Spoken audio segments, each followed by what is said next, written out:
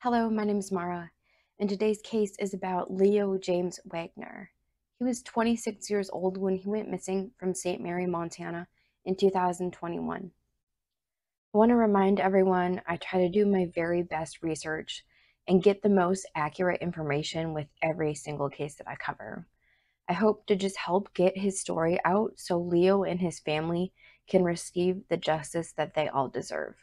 Leigh was born on January 31st of 1995. He was the father of 5. He loved joking and always had everyone laughing. He also was very close to his family. Leigh also helped out at his family's ranch and was a boxer. On April 27th of 2021, Blackfeet Law Enforcement got a call in St. Mary, Montana, about a man possibly under the influence walking near St. Mary Lake.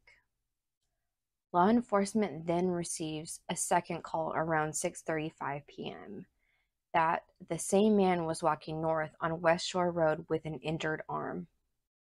When authorities respond, they're unable to locate this man, so whether this was actually Leigh or not is really unsure.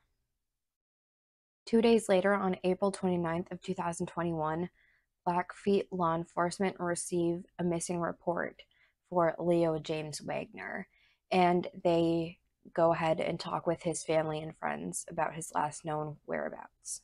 So here is a map of the area he was possibly last seen, around the Babb, Montana and St. Mary, Montana area.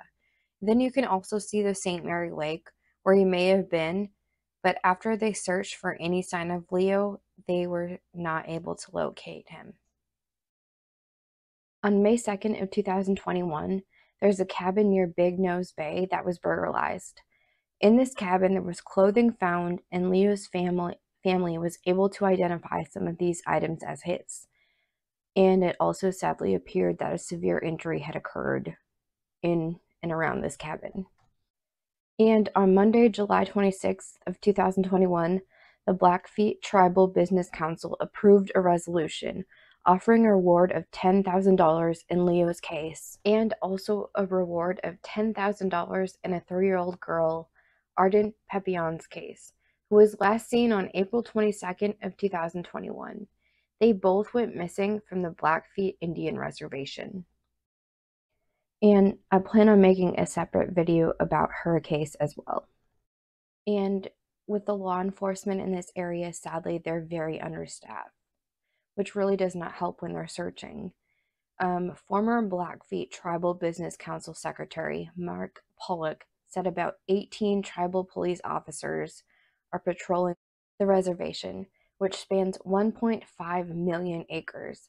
But because officers must take off between their shifts, Pollock said sometimes 2 officers may be responsible for patrolling the entire reservation. And that's a lot of land to be responsible for. And honestly, there is very little information at this point about Leigh's disappearance.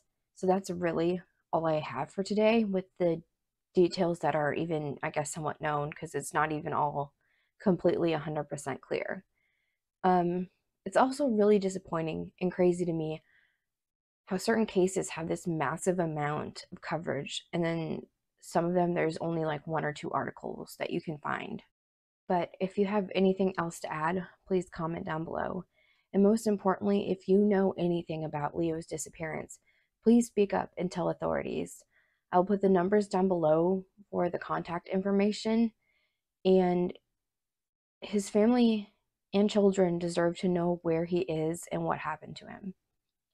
Once again, thank you so much for watching, and I will see you all next time.